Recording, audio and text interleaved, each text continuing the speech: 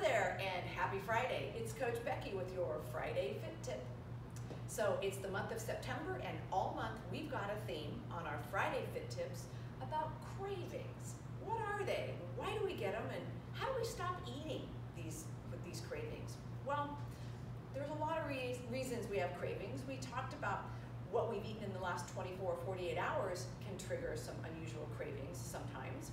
Today we're going to actually talk about the trigger. Are there certain triggers that create the urge for you to binge eat or have a craving for a certain type of a food? Yes, we have emotional triggers. That might be boredom, anxiety, anger, or frustration. We take it out with food, or we manage it with food. We also might have environmental triggers. I snack as soon as I watch TV. They go hand in hand. Snacking TV. I see a candy dish, and when I walk by it, it's in my environment. I eat the candy in the dish. That would be an environmental trigger. So what do we do with these things? Well, let's talk about emotional triggers. You get angry, you get sad, you get frustrated, and you eat. Well, if we want to get analytical about it, we can look at why those emotional things are happening and try to manage them. That's not easy, and it takes a lot of time. I encourage you to do that. But the other thing that we can do is when we get anxious, bored, tired, or angry, and we realize it, shift your focus away from the food. Distract yourself. Now, I wouldn't go watch TV, because you can watch TV and do something else too, right?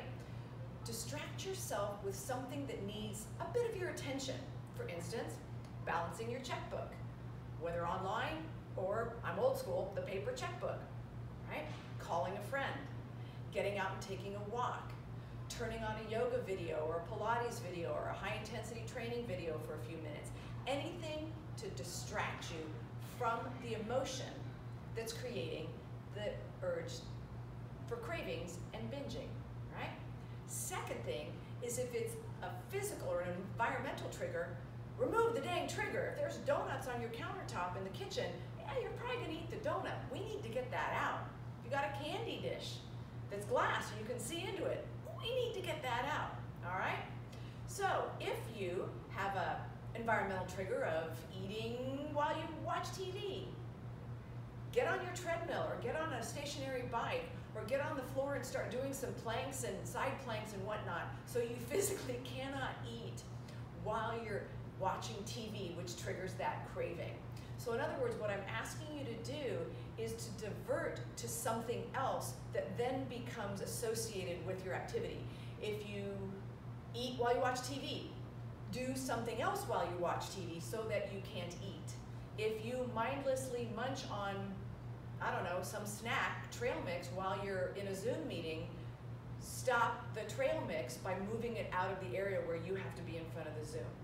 So again, triggers can be changed by changing your environment, getting things out of your visual area, right? Or not associate, or changing the association between an activity and the food, like the TV watching, or simply distraction, removing the thought of or getting away from the thought of the craving or the binging by doing something else that requires your mind at least a little bit. So those are my tips for this Friday on how to manage your cravings.